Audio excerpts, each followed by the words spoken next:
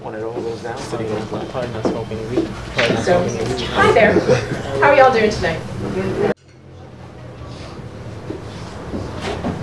Okay, so tonight we are going to have Tess Fraad Wolff. Tess is a certified art therapist, hypnotherapist, and psychotherapist with her master's in social work. She speaks on issues of male-female relationships and pornography. Also joining us will be the poet Distinguish, 21 years old, in the second year at John Jay College, and is a part of a poetry ensemble called Unfamed Talent, and he's got business cards. So please join us in welcoming Tess and Distinguish.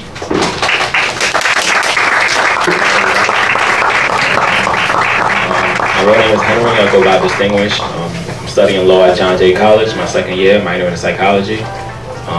And I have business cards. I'm ready to network. I'm ready to do a lot of good things. And yeah. So it's Women's History Month, so I'm gonna do a poem about a girl that I once loved. And I'm sure everybody in here can relate to that.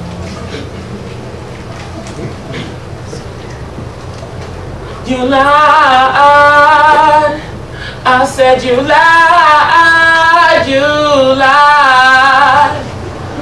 Oh, you lied, you lied. She used to be my buddy. She took my heart, and then she broke it. I used to say, I love you, but she never spoke it. And it hurts because everything I said, I really meant it. Now I just feel like another poet with no stanzas. I used to cry a lot, cry myself to sleep. She gave me so much tears, I could have owned the beach. Now I just fight to give myself some peace, without a guidance call or a cookbook recipe. We used to talk a lot, listening to the birds chirp, walking through the parks, holding hands. We were so sure that we'd last. But you know, life's last when it comes to making decisions, because yours come last. We used to cuddle in my bed, we used to snuggle. I used to kiss her on the forehead and lick the bubble. We were great together, then I started sensing trouble. All of a sudden became all of a sudden like, buddy. Buddy, where you at, girl? Buddy, buddy, you know I need you. Buddy, buddy, I really miss you. Buddy, you know it's getting hard to breathe too. Buddy, you don't know what I've been through. Buddy, life used to be so simple. Buddy, you leaving is my issue. Oh, what I wouldn't do. Movies were the greatest, we never went to watch it. Too busy making out moves and people saying stop it. I remember calling home, your father picking up the phone telling me you can knock into it. You're too busy working home. See, when we got introduced, and daddy didn't like me. But actually on the real, and daddy wanted to fight me. All I was trying to do was just do the right thing. Spike Lee never showed up and I didn't take that lady 2 years deeper than a sinker in the ocean sea. So when it hit the floor, her love hit me. No neck carriers, no strange barriers. Her garden of Eden had one scavenger. After a while, the group started to swell up, and her head started to get gassed up. We ended fast like a flash from a camera. It's hard to breathe now without that. I have to ask, buddy, buddy, where you at, girl? Buddy, buddy, you know I need you. Buddy, buddy, I really miss you. Buddy, it's getting hard to breathe too. Buddy, you don't know what I've been through. Buddy, life used to be so simple. Buddy, you leaving is my issue. Oh, what I wouldn't get. We used to eat chips a lot, and we thought this a lot. That's what I used to say when we were, but now we're not. We used to twist a lot, argue in parking lots, make love until it hurt bad like Michael's pops. Have you ever went shopping until you really fell, looked into the eyes of a girl who wasn't real, stood in front of her and threw that penny in a well? Well, have you ever loved someone so much till it made you cry at night you couldn't sleep and you thought you'd die without them by your side to sing a lullaby? Oh, why? Is this somebody's fault, or did destiny just turn another course? French toast and got the butter cornflakes and got the frost, but I'm lost. Because she should have stuck it out. She should have been there, especially when it counts. Instead, she did the opposite. She got up and bounced over. He said, she said, what we're about. But how did she let those critics get close to her ear? The infection took her over. She's no longer here with me. What happened to my buddy? The girl I used to love and who I thought loved me. Still, to this day, I don't know why she left. Because a love like ours could have killed death. Thank you.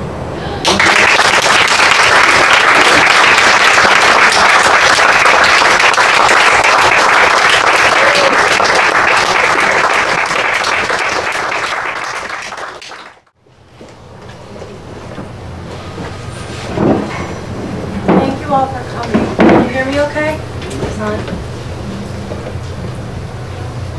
Can you hear me okay without it? Yeah. Okay.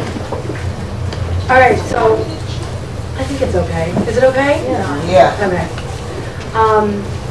So I'm going to read about, first I'm going to talk about capitalism a little bit, then I'm going to talk about pornography, then I'm going to talk about their interrelationship and what I see as the effect on human relationships and the current loneliness within the human relationships. Some of this research is going to be my own, which I talk about. Some is more statistics. And any questions that you might have or comments, I would love if you want to write it down. I know everybody has a smartphone now, or just keep it in your head and ask me afterward. I would really love that. Or if there's anything that needs clarification. Thank you all again very much for coming. Okay. Capitalism, our economic system, emphasizes the significance within obtaining and possessing things. The making of profit is seen as paramountly important. Acquiring wealth and all manners of goods is seen as critical in order to maintain a positive and meaningful existence. Capitalism also encourages and values individualism and competition. These tenets of capitalism have helped to instill in the American public a manner of evaluating everything from objects and developments to people and relationships as things from which to obtain happiness, fulfillment, and much necessary senses of meaning. People have come to regard one another as suppliers of goods and services. This has dramatically impacted relationships for a long time. Capitalism has found an eager ally in the pornography business. Although pornography has been around for centuries and has been traded over the internet since the 80s, it was the invention of the World Wide Web in 1991, as well as the opening of the internet to the general public at about the same time, that led to an explosion in online pornography.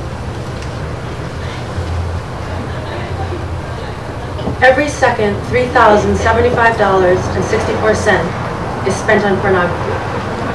Every second, 28,258 internet users are viewing pornography. In that same second, 372 internet users are typing adult search terms into search engines. The pornography industry has larger revenues than Microsoft, Google, Amazon, eBay, Yahoo, Apple, and Netflix all combined together. What? Porn revenue is also larger than all combined revenues of football, baseball, and basketball franchises together. Wow. In 2006 alone, the worldwide pornography revenues ballooned to $97.06 billion. Every 39 seconds, a new pornographic video is being made. There are 1.5 billion pornographic internet downloads every month. Between the years 2005 and 2006 alone, the pornography business increased by almost $1 billion. Companies everywhere are investing in pornography and pornographic companies and productions because of the incredible growth. This includes many major companies that one would not immediately think of. Recently, I don't know if this is common knowledge, but Newt Gingrich named as Entrepreneur of the Year, due to the vast capital and accumulated and the growth, a company called Pink Visual, which apparently he didn't sort of smell the seduction in the title, but it's a pornographic DVD company.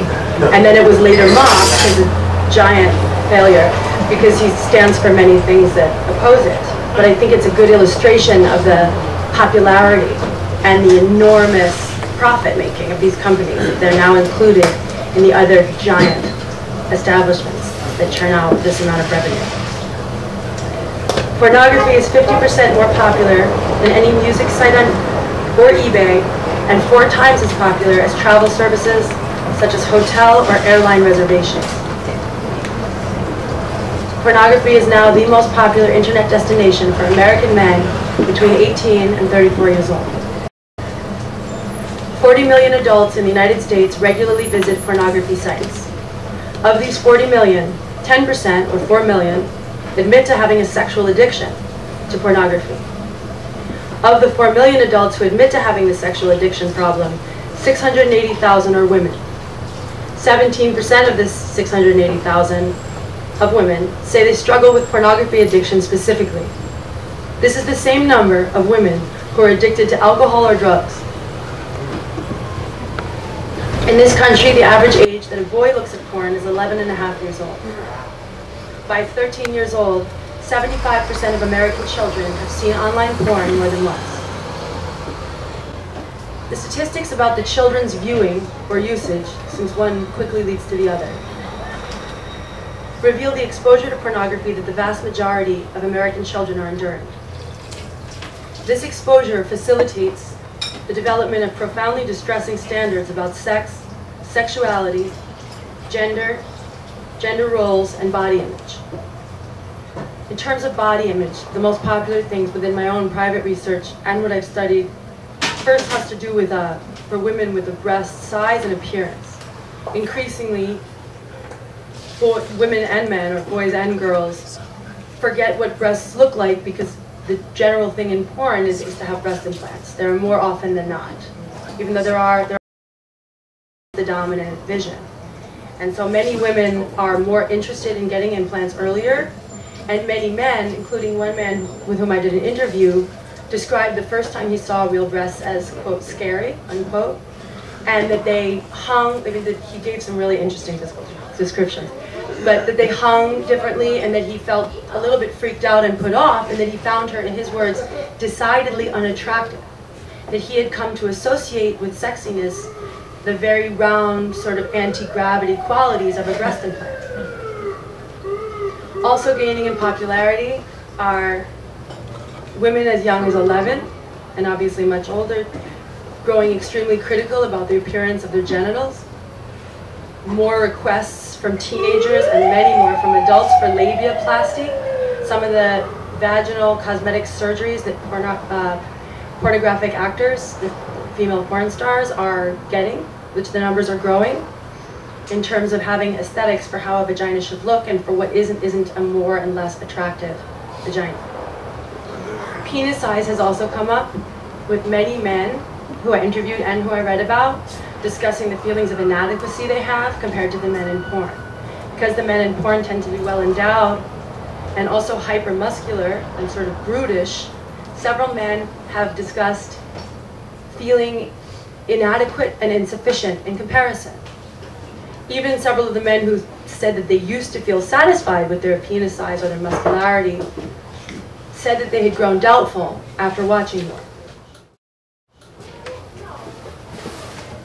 There are also many instances in which pornography emerges when internet users are looking for other things entirely. I recently, this is my own example, but I recently liked Laney Lane as a singer. I didn't think anything of that name particularly, but she's a singer and I liked her song, so I downloaded a song. And it wasn't her song, it was actually a quick video, a 3-minute video, the average length of a song, that was called How to Rape Your Babysitter. And I was very disturbed, since this was not what I was looking for. And it sort of came to me that if this happened to me in such a completely accidental way, I could extrapolate from that the frequency with which this must be happening to adults and children. Another example, I looked, a friend of mine who I call Bean, I looked for her for a picture of a bean, and I wrote green beans. And I was arrested with literally hundreds of images of all sorts of really graphic sexual acts. There's obviously no relevance to green beans in them. There were no beans, there were no vegetables. So again, it reiterated the point that you don't have to look. You don't even have to be interested. You're going to get served that. And if you have the slightest inkling of interest, which I'm pretty sure we all do about sex, since that's why we're here, that it could start something quite easily. And if nothing else, it does provide you with an image and a lasting memory, at least in my case. If we imagine that this happens to millions of children and adults, we begin to see the extent to which pornography is being hurled into our daily experiences, visual fields, and memories. Pornography tends, with exceptions, to objectify and degrade women, and this is a particular problem in heterosexual pornography. The issues of objectification, and particularly the objectification of women, is not new. Yet the degrees of this objectification continue to grow more extreme. Recent trends in porn have demonstrated a growing number of porn sites that openly declare war on the female body. They equally as blatantly mock and reject tenderness as an enemy of masculinity.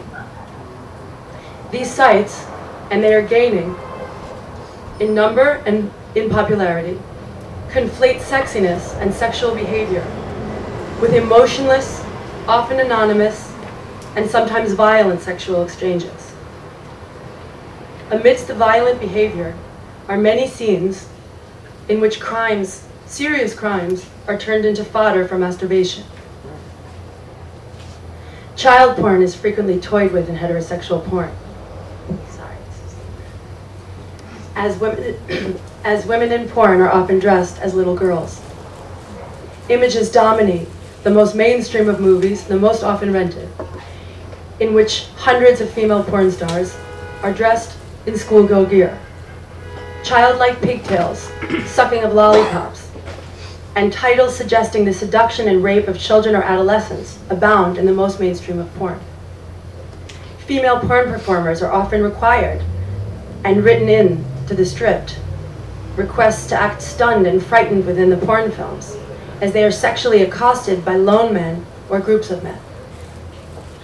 The amount of rape within porn, the sheer amount of titles of porn films with the word rape in them are startling. The serious international problem of gang rape has also been seized upon by the porn industry as a high-selling theme. This has given way to a recent explosion in the popularity of gangbang films, in which many men penetrate one or few women. Also climbing in popularity in recent years are sexual acts in which women are on the receiving end of acts that appear increasingly gratuitously humiliating, such as, so there's a list. Bukkake, which is the coming on a woman's face, often by many men at the same time. Very popular and very recently are scenes in which many men ejaculate into one cup or container, and the woman is forced to drink it. This seems almost completely unsexual to me, and composes, therefore, an example of gratuitous humiliation. Where is the sexuality in a bunch of men coming into one cup, and then separately, a woman who looks like she'd rather not, but is trying to look enthusiastic, drinking it? There's not even any bodily exchange.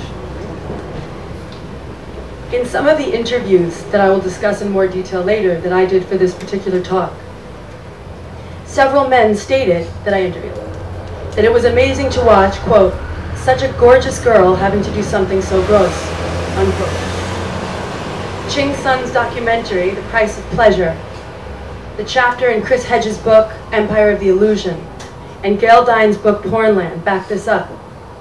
Many men have discussed the way in which they have felt vindicated by watching the same luscious-looking women dangled in front of their faces by advertisers, having to drink cum or otherwise humiliate themselves. Several very famous and enormously wealthy pornographers have recently come out and, quote, in quotes, have said that they are getting even with whole hosts of men for whom they feel compassion out there. That they're getting even for all the women that the men couldn't sexually or romantically gain access to in high school, that it is some kind of vengeful process. This has been very openly discussed by some really prominent pornographers. Another development that I find gratuitously humiliating is ATM, or ass to mouth. And this is also very popular as of recent years. In case everybody's not familiar, this is when a man will have anal sex with a woman and then immediately put his penis into her mouth. And so there's this potentially poisonous, actually, that's what I'm going to talk about next, but also infecting process that's going on. And a lot of the allure, which I was told explicitly from several fans of ATM porn, is watching the woman kind of have to do this because it seems unthinkable and inherently distasteful for many.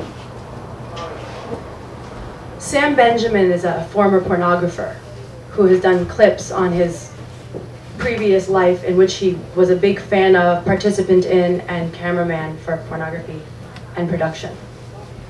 When I saw his clip he presented a series of audio shots, and several of them engaged ass to mouth, and several of them also entailed women gagging or vomiting afterwards, the men discussing that this was happening since it was interfering with the shoot.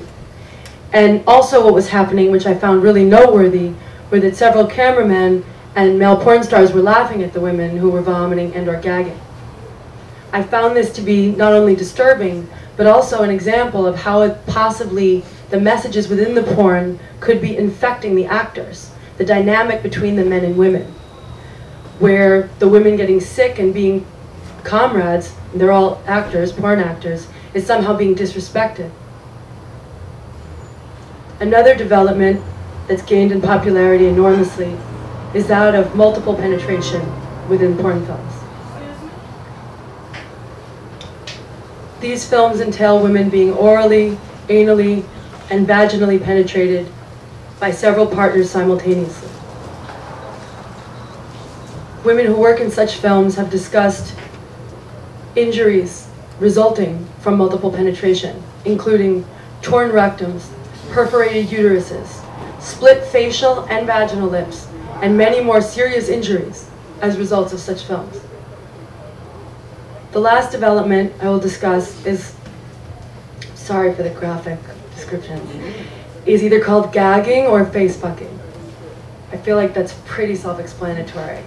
So if anybody's curious, you can let me know after the talk. Anyway, according to many fans of gagging and films that focus on gagging, the gag noise that women make before sort of the vomit reflex is a go-to moment within the porn films. That the men, several men told me that they fast forward to the moments in which the gag noise is heard.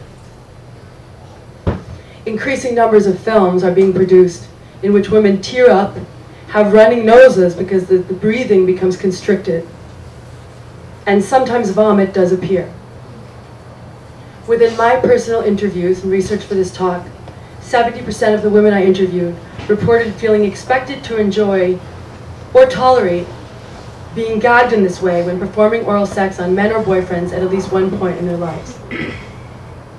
Interestingly, 40% of the men that I interviewed reported experiencing women asking them to engage in face fucking at some point. Several men stated that they could not understand how this was enjoyable to the women, but the women insisted. These developments may appear extreme, but they have become somewhat commonplace in the world of pornography. They are often joked about. There are funny little names for them. After I saw a film in which a woman's mouth was being pulled from the side and there was some blood and the side of her lip began to crack, I was really upset about it, and I was at a bar with friends. I started talking about it. I was pretty excited. And there was a group of men I was speaking to, and they were all surprised at my surprise. They asked me to enlighten my experience, and I did. And they all sort of jokingly said, like, oh, that's the fish hook. You're talking about the fish hook. And I found the nonchalance really disturbing. I found that to be like, I was the last one learning about this, and it was funny, and there was this name for it, and everybody got it. And so that really reiterated the frequency with which this is becoming accepted as normal, or at least jokeable in a bar setting with strangers.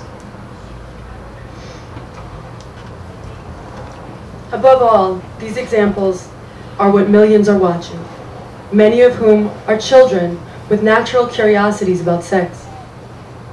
Internet porn has become the place to which more and more children and teenagers turn for sexual education, particularly in the instances in which it is lacking in their schools, districts, or homes. This is where and how standards for gender roles, sexuality, and what is and is not sexy have been developing. Frighteningly young kids now possess distressing ideas. A recent example in Canada, a group of babysitters between 15 and 17 were charged with really brutally molesting some of their babysitting charges. Because they were minors, they were not instantaneously arrested or otherwise charged. The police and the authorities had to do more work in trying to figure out what was going on because of their lesser age. When they did the work, it was found that they were directly reproducing acts from brutal and violent porn films on their babysitting charges. Another example is recent from Rochester, New York, in which a 15-year-old girl was found molesting the little 7-year-old boy she was babysitting, and filming herself masturbating in front of him. I chose both of these examples because they both seem really directly related to porn. The second one, with the Rochester young girl, she's making her own pornography essentially, and she's filming it. And the first one was found that they were directly related to the brutal or violent porn that the teenagers were witnessing. I do believe that these are really visceral, troubling, and important images that depict what can happen when people get exposed to such things. I have taken some sample titles from advertisements of porn sites and the websites themselves to illustrate the violence within much of current porn. This is an example of introductory text on the site for onlybestsex.com. Do you know what we say to things like romance and foreplay? We say fuck off. This is not another site with half-erect weenies trying to impress bold sluts. We take gorgeous young bitches and do what every man would really like to do. We make them gag till their makeup starts running. They get all their holes sore, vaginal, anal, double penetration. Anything brutal involve a cock and an orifice, unquote. This statement speaks volumes. It says, quote, anything brutal, unquote. It demonstrates the equating of brutality with sexiness and desire. It demeans the intimacy and mutuality of foreplay. It sounds to me like hatred. In Gail Dine's book, Pornland, she offers another example, this from gagfactor.com. On the site read, quote, join us now to access complete degradation, unquote. On the site, hundreds of women are being aggressively orally penetrated. Many are gagging, almost all are crying, and all but 2 of the women have their faces covered in semen. Mascara is streaking down their necks and faces. Their hair is being pulled roughly. Throats are held in vice-like grips. And in several extremely upsetting examples, the women's nostrils are held so that they cannot breathe. Mouths that are swollen, distended and bleeding, are held apart and forced to perform fellatio. Several of the male porn performers during the shoots often call the women stupid, sluts, worthless whores, bitches, cunts, and dumpsters. Sometimes they threaten with violence and death while the sex is happening. Max Hardcore, a well-known brutal porn star, is notorious for calling women fucking losers and pieces of shit while he has sex with them. Lastly, and I promise it will get somewhat easier to hear after this part, I wanted to run down a list of porn titles and sites that promise the violence I'm addressing. Some also reveal the towing of the line regarding child pornography that I have recognized. A few titles: Anally Ripped Whores, Anal Suffering, Teen Dirty Slut, Petite Teen Hard Fuck, Banged Babysitters, Gag the Babysitter, and Cum Swapping Bitches. Additionally, one excerpt read, quote, the last thing we needed here was a vomiting girl, but this time was close. Stopping is not our style, so she was grabbed by the head and face fucked as if there was no tomorrow. She tried hard to swallow, but there was too much muck, and the bitch had no real choice but to take it all. And of course, her love tunnel looked like a train had passed through. Unquote. These titles, sites, and excerpts illustrate the degree of violence that is being extolled in some situations as normal. The names for the women, the sexual acts, and the ways in which male actors sometimes relate to female actors all portray the savaging of one party by the other. They portray it as acceptable sexual behavior. Many of these sites openly seek to wound and humiliate in ways that show viewers one of the worst sides of humanity. The dynamic of empowered and powerless is flagrantly demonstrated in these and many other mainstream porn films, and have resulted in the perpetuation of profoundly damaging stereotypes about men, women, sexuality, and relationships. Furthermore, in the vast majority of these and other porn films, the men have faces of stone while performing these sexual acts. They say very few things often, and those often with extreme disdain. They sexually engage with the women as if wholly disconnected with anything other than drilling and mechanistic acts. It is as if theirs is a grim but necessary duty. Is this how we want sex to look? Of course, there is porn available in which such violence is lesser in degree or absent. However, the sheer amount of sites, similar to those that I have described, is troubling and significant. It is also on the rise. The images of women as receptacles and men as aggressors dominate the screens. Studies have shown that regular heterosexual male viewers of porn have more violent and negative attitudes towards women after they watch the porn. Studies have also supported that porn warps overall expectations. The way that these images seep into the notions of sexuality and acceptable sexual behavior can also be seen in popular culture and current relationship statistics and trends. Within my own research for the talk that I touched on previously, I interviewed 30 men and 44 women of varying ages, races, and socioeconomic backgrounds. A full 81% of those interviewed had experienced pornography impacting their sexual and intimate lives, and 74% described specific situations in which acts from pornography were intruding on their own sexual desires. Most common of all were complaints from women that their male partners expected them to engage in anal sex. Some women stated that they did not want to have it at all, but that certain male partners had expected it as a given. Other women complained of partners ignoring their requests for foreplay before and during the anal sex in order to reduce pain and increase pleasure. Two instances involved boyfriends or partners complaining of preparations for anal sex, quote, ruining the mood, unquote. Lastly, several men that I interviewed stated that they were freaked out and more than a little put off when women partners requested harder and harder anal sex. These men stated that they felt that they were hurting the women, but were confused by the woman's persistence and decided to go with it, although they reported to having an uneasy, bad feeling afterward. I've heard from many men that it has confused them when female partners, I knew this would happen with the paper,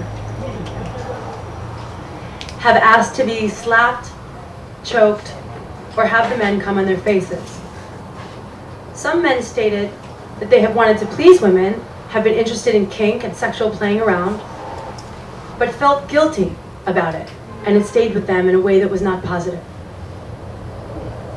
Other men have told me that some women sexual partners seem to think that it turns men on if they act like insatiable porn stars. The confusion of these men with whom I've spoken, who describe female partners' performance-style sex, complete with what they feel is forced narrating of acts that are happening, which is often seen in porn films. But the men felt that it was contrived and put on in a way that they found unsexy and puzzling. This leads me to believe that a solid and growing number of young women think men find them more attractive if they show a willingness to be objectified, degraded, and possibly roughed up or hurt in the process of sex. Women who perceive that male partners expect or hope for porn-like experiences and obliged to those expectations are more likely to be making the male pleasure the priority rather than their own or mutual pleasure. These women thus fall prey to an age-old, sorrowful trend of losing themselves in the striving for male approval. 60% of the men that I interviewed discussed feeling more self-conscious about penis size and overall body as a likely outcome of watching pornography. It just illustrates the way in which the self-esteem of men and the body image of men is also impacted. Thank you. Men are also experiencing increasing difficulty performing sexually on a national level, from maintaining erections, to focusing on partners during sex, to having orgasms at all. As John Meir, an avid fan of pornography, told Playboy in an interview a few years back, how could you be constantly synthesizing an orgasm based on dozens of shots? You're looking for the one photo out of 1,000 you swear is going to be the one you finish to, and you still don't finish. How does that not affect the psychology of having a relationship with somebody? It has to. I chose the Meir quote because he is a fan, so he's not coming at it from a critical standpoint at all, and he watches it regularly and continues to, but he will admit and discuss the way in which it has impacted his own sexual performance and his own sexual preference. Meir describes the emergence of SADD, or Sexual Attention Deficit Disorder. That's what it's called, or SAD, which is also called.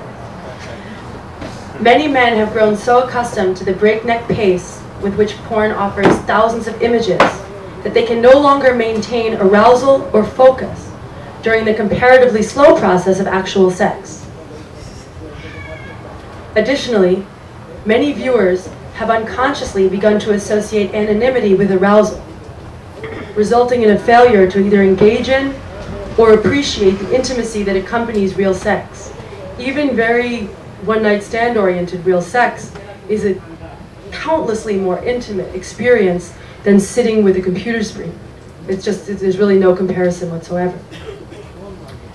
Men in record numbers are also confessing to being unable to complete sexual acts that involve another live human being. A recent University of Kansas study found that 25% of college-aged men said they'd faked orgasms in the last 6 months. This used to be a problem that was just discussed for women. For many, many years, the faking of orgasms was seen as a specifically female problem. The fact that 25% of college-aged men are saying that it's happened to them, from that I extrapolate that a lot of them are not going to say it, and it is happening to them. And so we really have to look at this as a really important and relatively recent development. This is what an increasing and alarming number of men and women are complaining about. It began to get press when numbers of women began complaining in blogs, magazines, there were newspapers articles about it, about feeling perpetually sexually rejected, unwanted, unattracted, when their male partners would show disinterest in having sex with them. Yet it is now more and more frequently addressed by men who have become truly troubled by their sexual performance incapacity.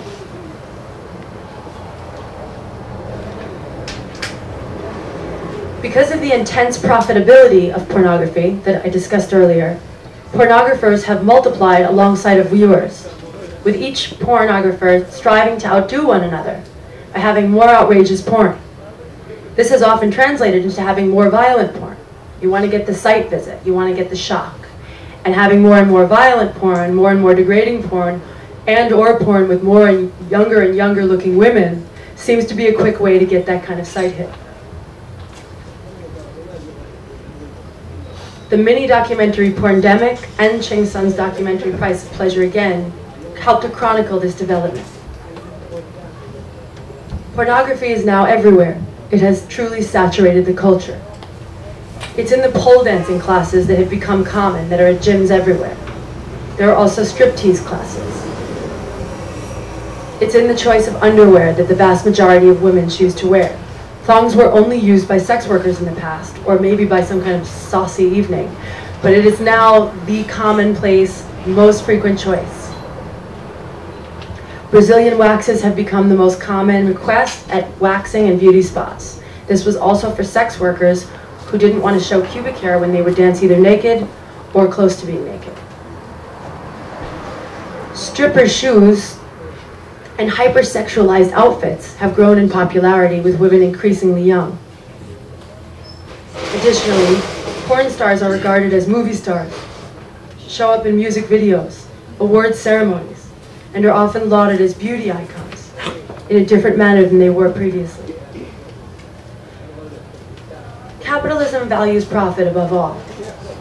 Since such tunnel vision has no concern for equal rights, morality, or resulting detriment to personal relationships. How does this mainstreaming of porn and the consequent increasing numbers of viewers and addicts affect relationships? The statistics on singleness are up for women and men. There are more single men and more single women than ever before in America. The divorce rate has climbed. The divorce rate for the second divorce has climbed.